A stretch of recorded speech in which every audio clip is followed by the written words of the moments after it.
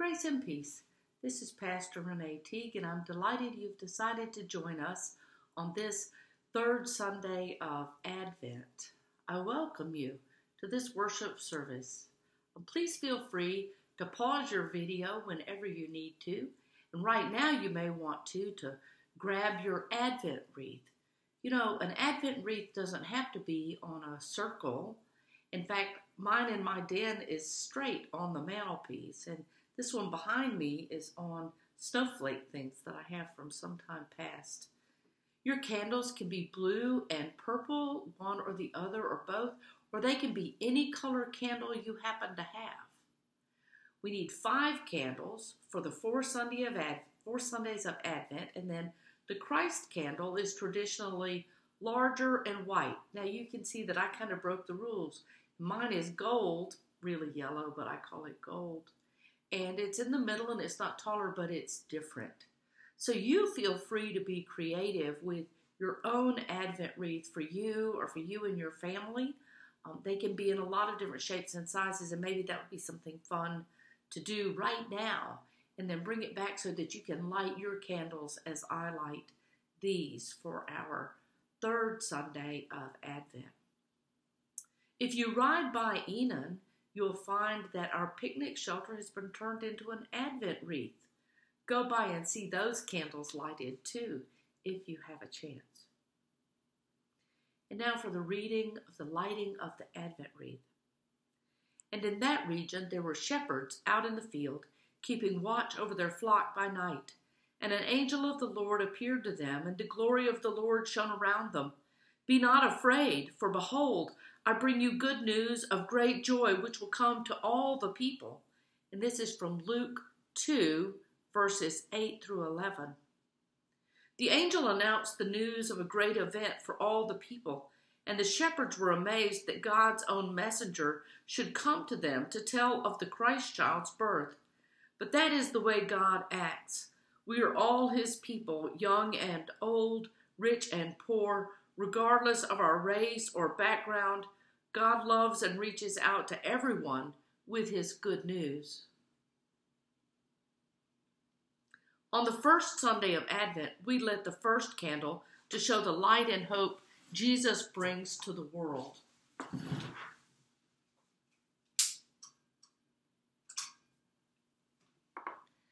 On the second Sunday of Advent, the Advent candle reminded us that in Jesus, God came to dwell among us.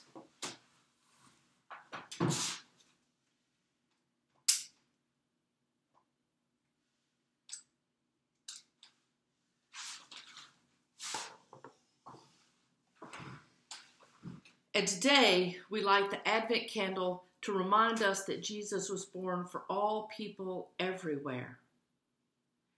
Hark the herald angels sing, glory to the newborn King. Peace on earth and mercy mild, God and sinners reconciled. Joyful all ye nations rise, join the triumph of the skies. With angelic hosts proclaim, Christ is born in Bethlehem. Hark the herald angels sing, glory to the newborn King.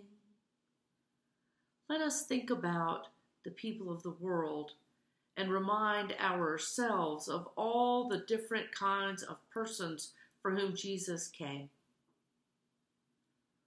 Let us think of persons close to us for whom the good news of Jesus is intended. Let us remind ourselves that the love of Jesus is for our own family too, and for each member of it. Jesus Christ came for all the world, and that is a reason for great joy. Our scripture today is from Zephaniah chapter 3, verses 14 through 20. Sing aloud, O daughter Zion. Shout, O Israel. Rejoice and exult with all your heart, O daughter Jerusalem. The Lord has taken away the judgments against you. He has turned away your enemies. The King of Israel, the Lord, is in your midst. You shall fear disaster no more. On that day it shall be said to Jerusalem, do not fear, O Zion. Do not let your hands grow weak. The Lord your God is in your midst, a warrior who gives victory. He will rejoice over you with gladness. He will renew you in his love. He will exult over you with loud singing, as on a day of festival. I will remove disaster from you so that you will not bear reproach for it. I will deal with all your oppressors at that time, and I will save the lame and gather the outcast, and I will change their shame into praise and renown in all the earth. At that time I will bring you home, at the time when I gather you, for I will make you renowned and praised among all the peoples of the earth, when I restore your fortunes before your eyes, says the Lord. Please join me now in one verse of O Little Town of Bethlehem. O little town of Bethlehem, how still we see thee lie. Above thy deep and dreamless sleep, the silent stars go by. Yet in the dark street shineth the everlasting light. The hopes and fears of all the years are met in thee tonight. Yet in thy dark street shineth the everlasting light. The hopes and fears of all the years are met in thee tonight. You know, what Christian doesn't cherish the vision of eternal light beaming from the ramshackle stable where the Christ child dozes in the arms of his mother? Who doesn't celebrate the hope his birth brings to a world where hope so often seems in short supply? But fears, what has fear to do with Christmas? The history of the carol provides a hint. O Little Town of Bethlehem was written in 1868 by the famed preacher Philip Brooks. The Civil War had ended only 3 years earlier. Yes, Lee and Grant had signed their peace accord at Appomattox Courthouse and shaken hands on the deal. If you haven't been to Appomattox, I encourage you to go. It's a beautiful vision of Robert E. Lee and Ulysses S. Grant. The battle-weary veterans from both sides had laid down their arms and trudged home. But half the nation still lay in ruins, and the notorious Andrew Johnson, by most accounts the worst president the United States has ever seen, was doing his best to dismantle the rights that had been won for the former slaves at such a horrible human cost.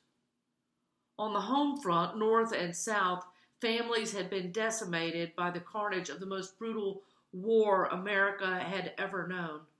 Wives and mothers counted themselves fortunate to receive home their sons and husbands, even though they might be missing arms or limbs or live with nightmares and fear and trauma. Not the same men who went away to war, but they had them home at all alive was a blessing to them.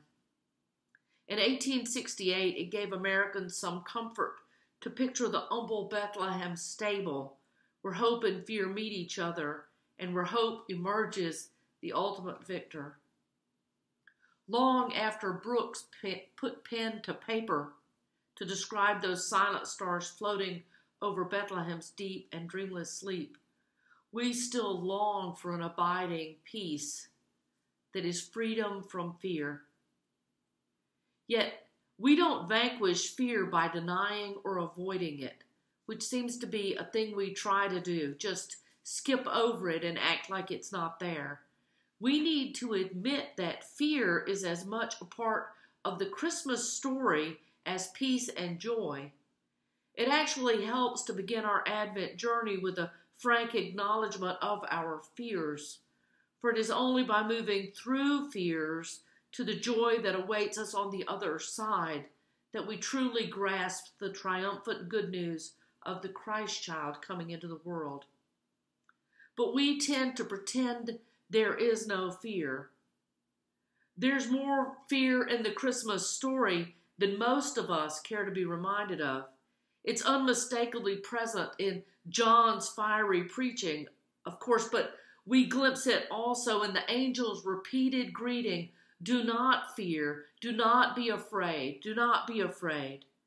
Yes, the angel says not to be afraid, but the fact that such an exhortation is needed tells us that the people in this story are experiencing fear.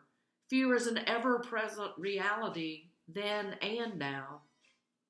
Our God is a God of love and peace, of empowerment and affirmation, but we don't get to Christmas joy by detouring around fear.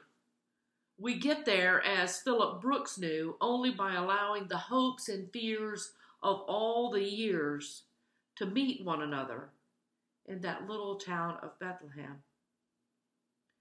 Who would advance such a crazy idea that seems so out of step with popular culture? A Christian, that's who. A Christian who believes God's promises and knows them to be true. In this life, there are things to be feared. It may not seem like the thing you want to do, but there are things that we fear, and it's best to acknowledge that.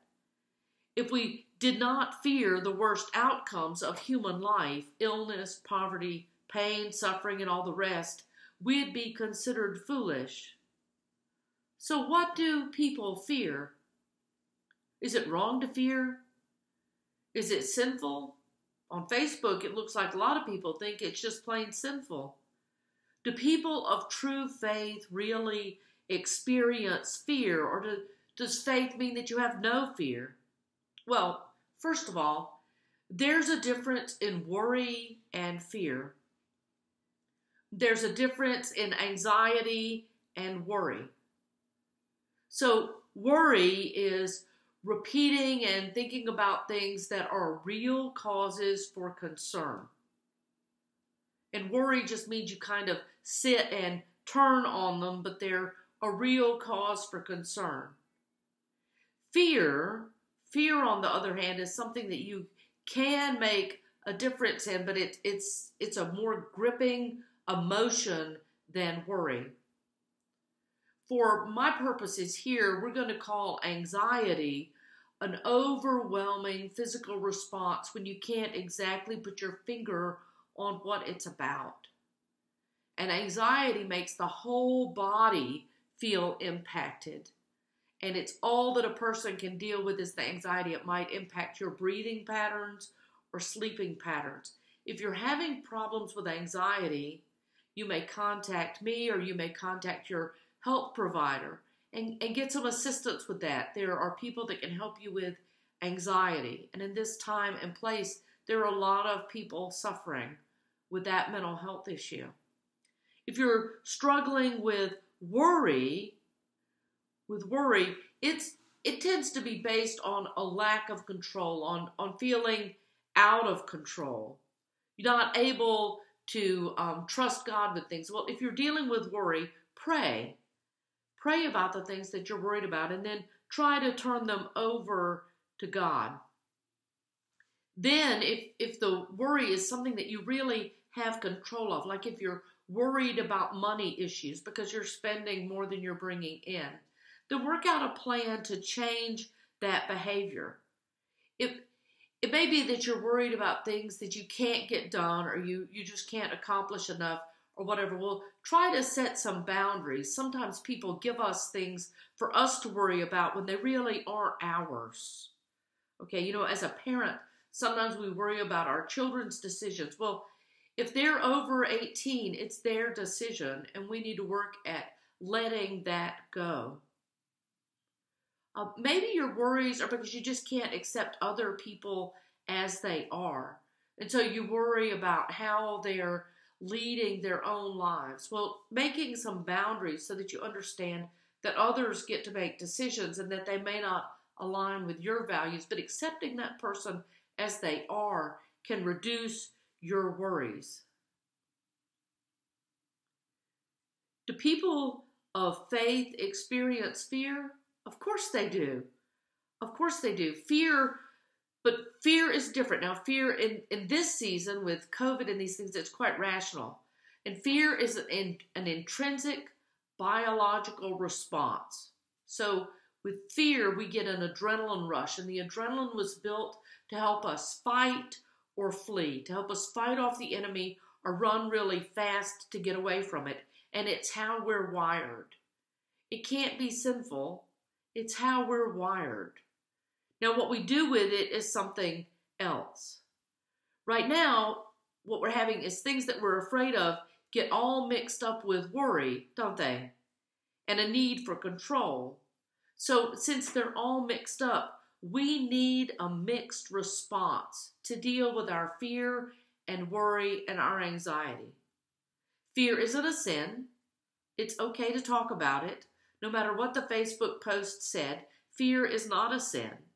You don't lack faith. Being afraid doesn't mean that you're an unfaithful person. It doesn't mean you're a bad person or a bad Christian. So how do we deal with them? I mean, I've talked about them, but that hasn't really reduced your worry, fear, or anxiety, has it? Okay, so here are some things that you can do. You can pick up a pencil or a pen and a piece of paper and write them down. What are the things that are bringing you fear and worry and anxiety? Write them down. And then split your paper in half, and in the second column, write down whether it's your problem or not. Yes, this one is my problem. This one is my problem. This one is not. This one is really not my problem. Okay, and just acknowledge that that one really isn't. So just as an example, if I'm worried because my refrigerator is broken, then that's my problem. But if I'm worried because someone else's refrigerator is broken, that's their problem, not mine to worry about. Okay, does it make a little sense? Figure out if it's yours. And then if it is yours, figure out what you can do about it. Figure out something that you can do about it. List the things that you can do and then start doing them. So if I'm worried that my refrigerator isn't working right, that is my problem. So what are some things that I could do about that? Well, I could put a thermometer in it to see if it really isn't working. I could clean it out and clean its filters and stuff and see if that helps. So I can make myself a list of things that I can do, and then I can start taking action. In all honesty, in this season, I'm quite afraid of COVID. I don't want to be sick. I really don't want to be sick. I don't want to make someone else sick. I'm afraid of my family being sick and unable to work when they need to work. I'm afraid that one of us will be sick and will be in the hospital alone. I don't want to be there alone, and I don't want to be here while one of my loved ones is there. My fear is a normal human fear. But there's no place for my adrenaline to go. There's no fight or flee needed. So now what? Well, now I take the actions that I can. And there are some things that I can do to help me deal with this fear that is just mine to deal with. I start every morning with a little time of meditation, and I do a little journaling. I'm using the Calm app, and they have a question every day, and I find that really quite helpful. Today it was, where do you find peace? Where are you at peace? And I thought of sitting at my kitchen table and looking at the birds at the bird feeder and how much peace that brings to me. So I take a little time each morning before I do anything else and have a time of meditation. I found that an essential oil offers a scent, a smell during that time that then I can bring back to mind and revisit the peace. So you might find that a scent, a smell of a candle or an oil, that something like that might help you. I pray. I pray about those things, and every day I hand the troubles over to the Lord. And I find that I have to do that over and over again. So when that fear comes back to my mind, I say another prayer and try to hand that fear, that concern, that trouble back over to the Lord. It takes work. It takes work. And I want to encourage you to do the work and deal with your own worry, anxiety, and fear. And then accept yourself. Accept yourself as you are. Try to love yourself because God sure does. Even if you're a worrywart, even if you're struggling with anxiety and anxiety attacks, even if you find yourself very afraid, or maybe you find yourself none of these things, and that's a little troubling. It's a little troubling to me. But maybe you're none of those things, and you accept yourself. That's who you are. Step into the manger scene with me. Step into the manger scene where Mary and Joseph are. Can you feel Mary's fear? Can you sense Joseph's worry? They're new parents, brand new parents. They're out there by themselves. There's all the unknown of a new baby in an unstable world. Now, just curl up in the manger there with the baby Jesus and be loved. Let the balm of Gilead soothe your soul. Let the love of the Lord your God soothe your heart and soul. O little town of Bethlehem, it's true that the hopes and fears of all the years are met in thee tonight. In a matter of days, we will gather to celebrate the good news of the Messiah's birth. May we discover anew in these days of expectation that when hope meets fear in Jesus Christ, the fears are put into perspective, and the peace of Jesus is what reigns in our hearts, in our minds, and in our lives. Let us pray. Gracious God, we come to you in a time of prayer.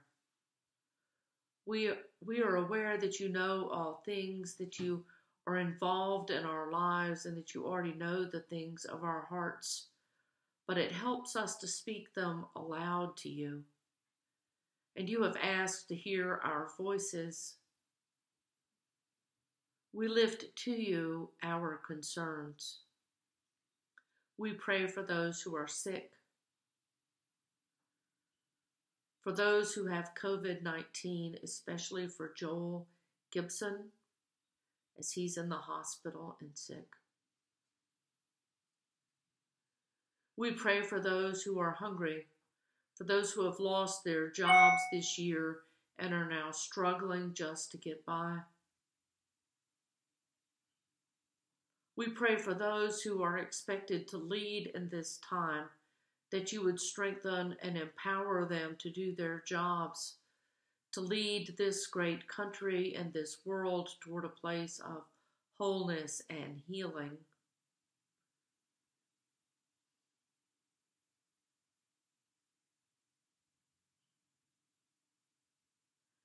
We lift before you our joys, for we have much to be joy-filled about.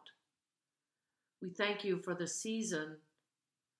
For those who are getting better, we thank you for a vaccine on the horizon. We thank you for beautiful weather and joy-filled days, for children and laughter. Gracious God, we pray for the world, that the world might know your peace, might accept others as they are, might find your love, and your kingdom might indeed come in all the corners of the world. We thank you for this beautiful season of joy, and we ask that you turn our hearts away from the fears of the world and stir them with the hope of your coming. Amen. If you would like to make an offering to Enon, you may do so online at www.enonumc.org. You may also drop your offering check in the back door of Enon Church or mail it to Enon. At this time, please take a moment to complete your offering.